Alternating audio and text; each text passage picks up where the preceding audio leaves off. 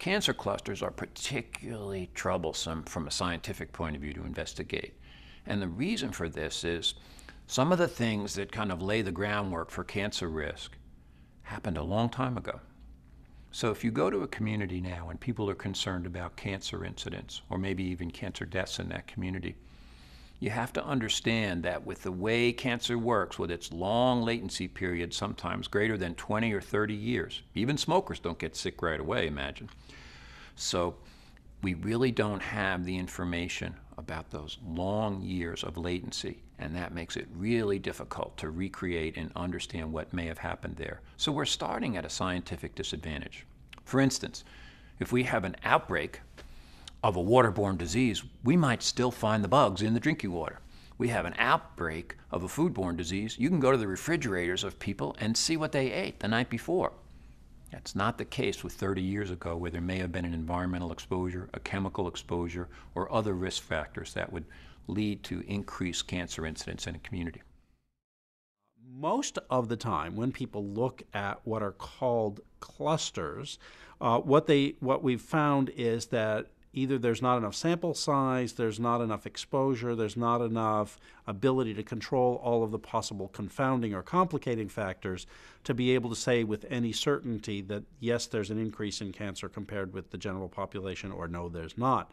And so going in, one of the things that we always try to talk with people about is how rare these are, not because we don't want to do them, but because they are very challenging, and most of the time historically we have not been able to come up with a definitive answer that says, yes, there's an increase in cancer here, or there's a real cluster here.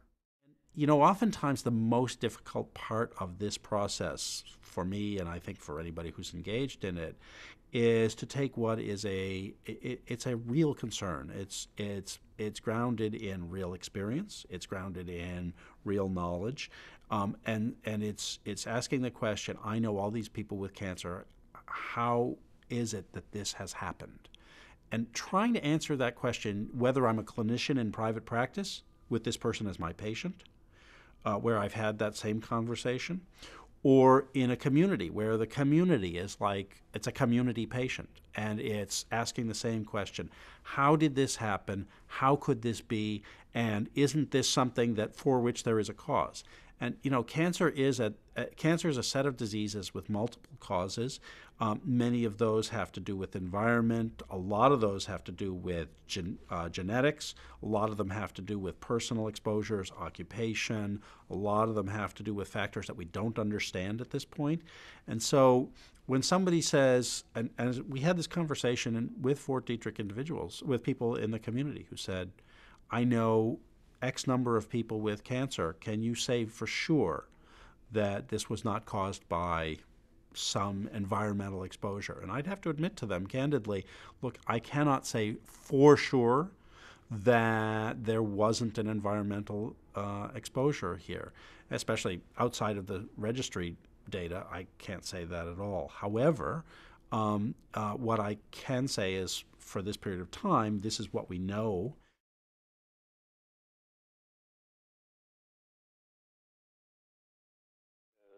The first line of discussion should have to do with the denominator.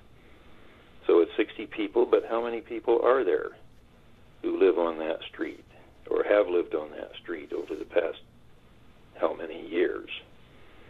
A second is what I think of as the helpful analogy of the Texas sharpshooter. Why is attention focused on this street?